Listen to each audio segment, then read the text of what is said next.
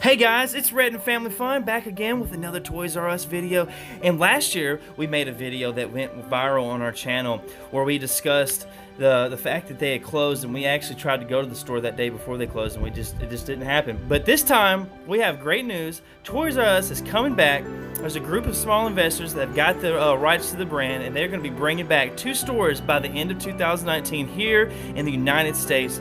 And they say that they're looking to expand the store into 2020. Now, they were currently doing some type of deal with Kroger where they had a Toys R Us toys section in Kroger stores, but I haven't seen that yet. So maybe that'll be part of their experimental store thing where they kind of get some money and some funds to kind of continue into you know, bringing back this this kid-friendly brand that we all love. But you know, I'm looking forward to it. I'm super excited. I know there's a lot of kids that are probably excited, and a lot of kids that missed Toys R Us and Geoffrey while they were gone. But we are going to see them back in action here in 2019 and in 2020 as well.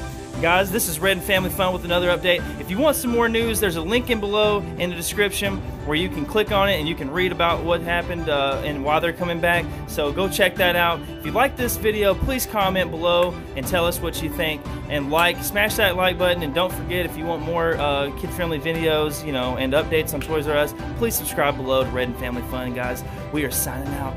Peace and have a great summer, guys.